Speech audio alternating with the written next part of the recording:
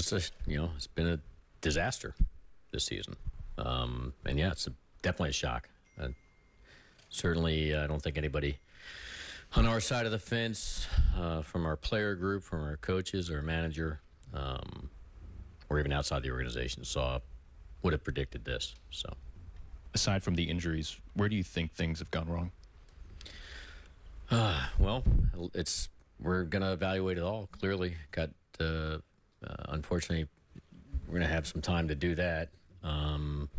But I'd say everybody's had a little bit of a hand in it, from top to bottom, and it's our job to find out where. Obviously, that's what we're going to be up to and tasked with. I've certainly met with Hal Steinbrenner on several occasions already, and this is not something we're accustomed to or used to, and I think, there's definitely going to be a lot of internal assessments going on. Gary and Brendan. Brian, Aaron, players have said that the fight is there, the will to compete is there, the guys in the clubhouse are there. Did you see that fight and that competitive spirit when you watch? I'd try to explain it as, the fight is there, the care is there, the intent is there. Being a part of, this organization for quite some time, I do know the difference, in when you're bad. A lot of those other things that you just described also come with it. I can just tell you, putting yourself into a player's seat, if they're at the plate, for instance, they do not want to fail. Or if they're on the mound, they do not want to fail either. And they're all collectively trying to do the best they possibly can to stop what's happening to us or what's occurring now for a sustained period of time. And because they enjoy competing, they enjoy winning, they enjoy having success, and many of them have had much success in their career, and there's a lot of good that comes with it, and no one wants the bad that comes with having lack of success. And so yeah, they're certainly trying to swing away the failure, or pitch away the failure, so we don't have to deal with what comes with that. Because obviously we're in a bad spot, and it's not, we're losing sleep over it, whether it's the front office, whether you're a player, a coach, a manager.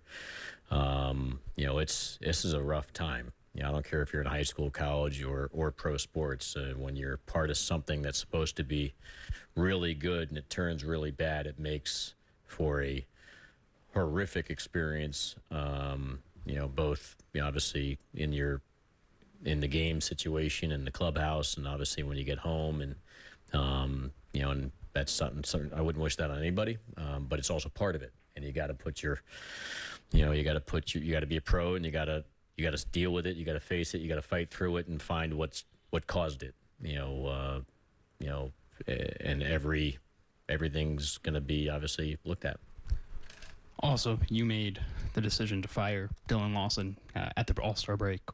What has Sean Casey brought to the team in your estimation? Because the numbers haven't changed all that much. No, the numbers haven't changed. And, in Dylan's case, obviously we were struggling offensively, and we still are struggling offensively. But the one thing I was able to determine on making that difficult decision was how much I felt from my, touch points with all of our, players and stuff, how much connections were going on with Dylan, and how much of his coaching was able to be transferred over. He does we've had a lot of success with Dylan's programs, and but at this level it's a little bit different, and I don't care, if whatever manager or whatever coach you are, you have to get player acceptance or buy-in, and that wasn't, that connectivity or relationship building, whatever, that wasn't there. So I obviously made a change, something I've never done, but not,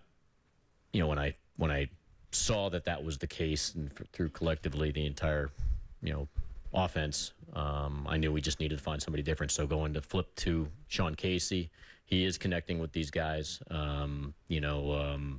Certainly doesn't.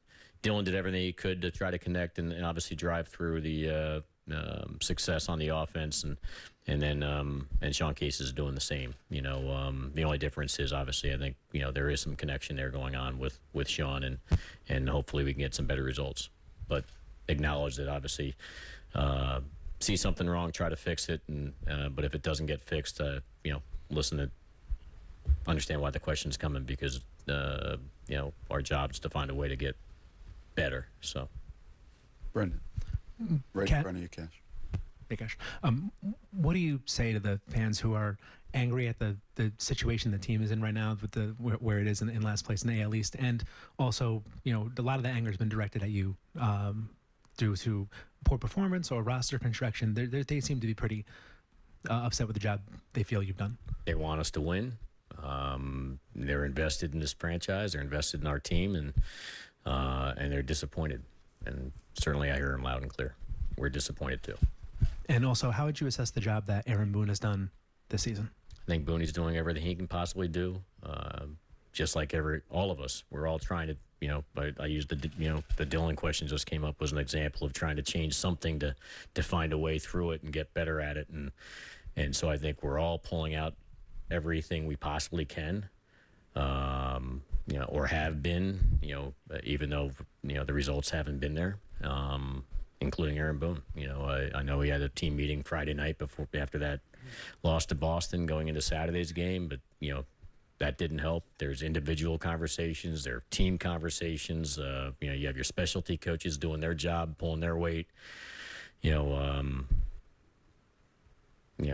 That's the job, and I can assure you he's pulling all those levers too.